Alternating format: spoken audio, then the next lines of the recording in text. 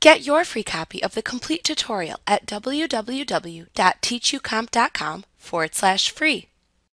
You can export list data to an IIF file, which saves it in a text format for transfer to another company file or to other applications that can use IIF files. You can also import IIF file data into company files. However, Intuit doesn't provide assisted technical support for importing and exporting IIF files, so you may want to choose another method unless you are very comfortable with importing and exporting data. To create an IIF export file, select File, Utilities, Export, Lists to IIF Files from the menu bar. In the next screen, choose which lists to export to the IIF file format. Then click the OK button to continue and open the export dialog box. Select the folder to which to save the export file and what to name it. Then click the Save button to save the IIF file with the information from the selected lists.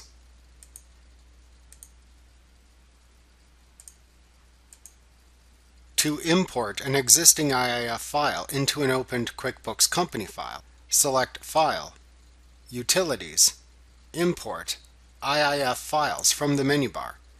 For versions of QuickBooks Desktop Pro before 2019, then select the IIF file to import in the dialog box that opens and double-click the IIF file to import its data. If using QuickBooks Desktop Pro 2019 or later, however, an Import IIF file window opens instead. The import process has been improved starting with the 2019 release to prevent users from importing corrupted data. If using this version, then click the Import IIF button in the Import IIF file window to open a dialog box where you can then find and double-click the IIF file to import. If you successfully import the IIF file, a window opens and shows the number of imported items. If not, then a different window opens instead and shows the number of items imported and not imported. You can click the Review Now button in this window to find and correct the errors in your IIF file. Then save the file and select Yes if asked to keep the file type. Then close the window and re-import the corrected IIF file. Like what you see? Pick up your free copy of the complete tutorial at www.teachucomp.com/free.